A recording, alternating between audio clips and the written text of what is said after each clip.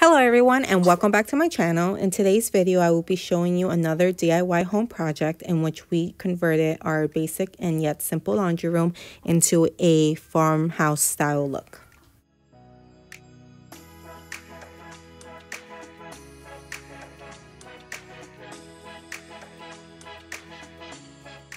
So the first thing you're going to do is remove the threshold so we can go ahead and lay the tile. We decided to go with peel and stick tiles. We researched into it and we found out that they were actually really good. So we decided to buy these in Amazon. I will link it down below for you. They have different patterns, different designs. We went with this one and yeah, we really like the outcome. So we will link that down below if you would like to use that. And the first thing you're going to do is actually clean the floors and then let it dry so it could be cleaned and dry. And then you can lay your tiles just to see how many you're going to need in each way, because at the end, as you can see, you're going to have to cut one out. So you want to make sure that you have enough. But once we decided how many we're going to need across, we decided to lay it down. So you remove the back piece and then you press down, and that's pretty much it. So you're just gonna have to remove the backing like you see here, and then you place it down.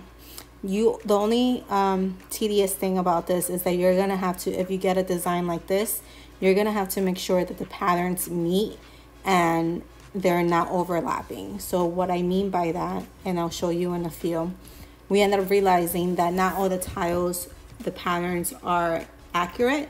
So as you can see here, these don't meet up, right? So you're gonna have to make sure that before you peel it from the back, that it's gonna meet the same pattern as the tile that you already have on the floor. So that was a little tedious. It took a little more time than expected, but other than that, it came out nice. I like it. You can't even tell it's peel and stick. It's lovely, and so we really do recommend this tile if you will like it. Again, they have different designs and styles. Now moving on to the second step would be your cabinets. So we decided to go with unfinished cabinets, and then we went to Lowe's and purchased all the items that we were going to need, the material. So you're going to need some primer, some paint, and then some sandpaper. You could buy it already all done, the white cabinets. They sell them at Home Depot or Lowe's, but we found that they were super expensive compared to the unfinished one. And since we really enjoy painting, we decided to do it ourselves. So the first thing you're going to do with the cabinets is remove the shelf from the inside and then remove the door with the hinges.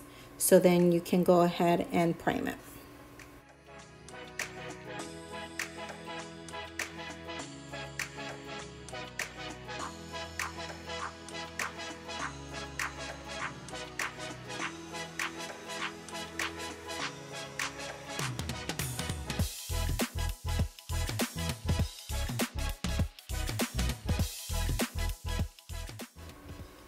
So here you have the cabinets with the primer. We decided to do 2 coats just because we thought that would look better. You don't necessarily need to. It really depends on your preference. So we let it, we primed it once, let it dry, then we primed it again. And then once it was dry the second time, we went ahead and grabbed some sandpaper and just touched around the cabinets to see if there was any roughness and then smooth it out with the sandpaper. And then we went ahead and used our spray gun to spray the paint.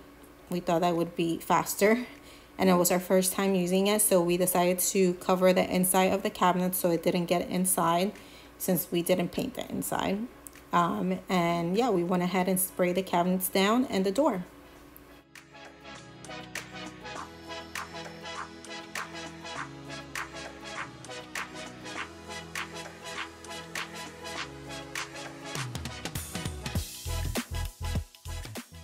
Okay, so once that was dried up, we went ahead and removed the wire rack that we had in the laundry room, and then we replaced it with the cabinets. So here you have it. So now moving on to the third step would be to do the shelves and the countertop. So we went ahead and purchased 2 regular pine 2x6 and then a 3/4 inch birch plywood. And then we got the edge banding. You don't necessarily need this. You will see in the video how we used it. So it's really up to you. And then we got the poly.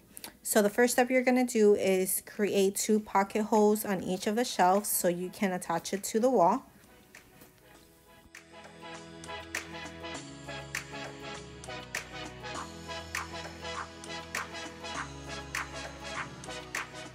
And once you're done doing that, this is how it's going to end up looking. You're going to have one there and then the other one down over here. So obviously it depends on where your studs are, so just make sure that you locate them on your wall.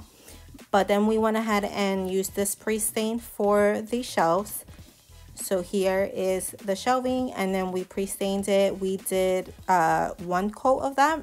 You could do 2, but it's really up to how dark you want your stain to come out at the end. But yeah, so the first step is to pre-stain it, let that dry up, and then you can stain it. So now moving on to the countertop, we did those 3 holes right there for the electrical of the washer and dryer. He used this hole saw right here. He actually did it and I didn't get to record it, so I had him kind of show you how he did it just in case you wanted to know. But pretty much you just go down like this, you measure out where your electrical is gonna go so you have an idea, and that's pretty much it. And then we went ahead and stained the plywood. We didn't pre-stain this just because it's plywood compared to the pine, so we didn't necessarily need to do that. You could do it if you want to, but we just went ahead and stained it, and we gave this 2 coats.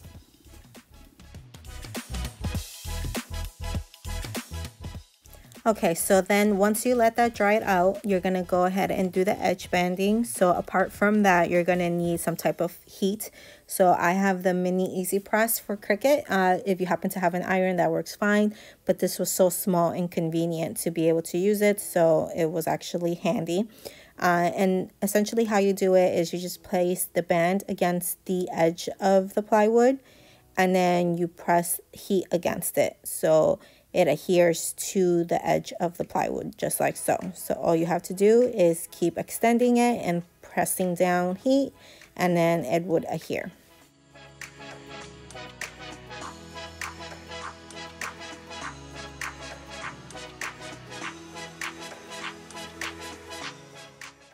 And so the last step, once you're done doing that, is you're just going to stain the band so everything can match, and you let it dry, and that's about it. That's your countertop.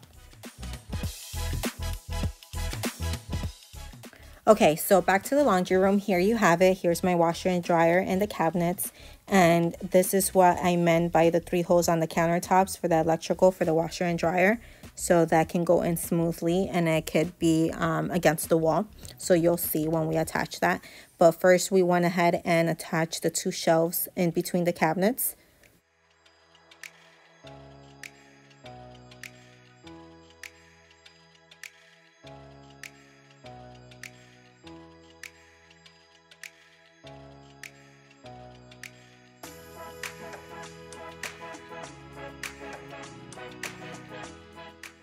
And once we were done doing the shelves, we went ahead and put it in the countertop, and all we had to do was place it on top of the washer and dryer.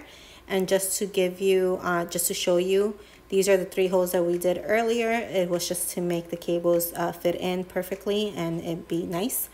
Other than some decor pieces that I still need, this is pretty much it. It's done. I really hope that you liked this video. If you did, please give it a thumbs up. Please consider subscribing. I will be writing a list of the items that we used today down below. But if you do happen to have any questions, please let me know, and I will be back with more videos.